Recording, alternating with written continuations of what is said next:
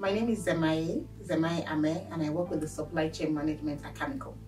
Obviously, I am not Canadian, I am an immigrant, but Cameco was the first company I worked for, and they gave me a chance to prove myself, and that has been really good for me and my growth in Canada. I got my transition into the contract administrator role when I was about 8 months pregnant, and I felt really lucky and blessed to work for a company that would give me a new role when they knew that I was going to go on a 1-year maternity leave. So I feel like Cameco really cares about its employees.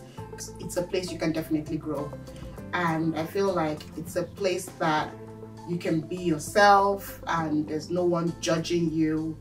You would always find your own niche.